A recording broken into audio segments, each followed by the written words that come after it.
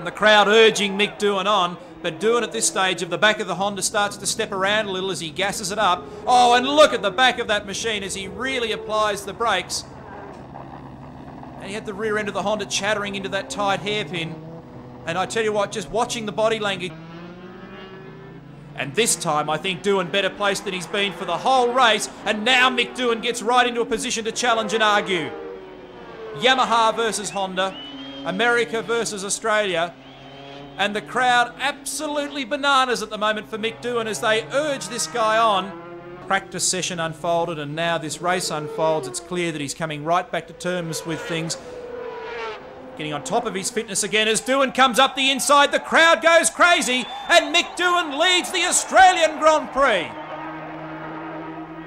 An eruption in the grandstand as the Aussie takes control.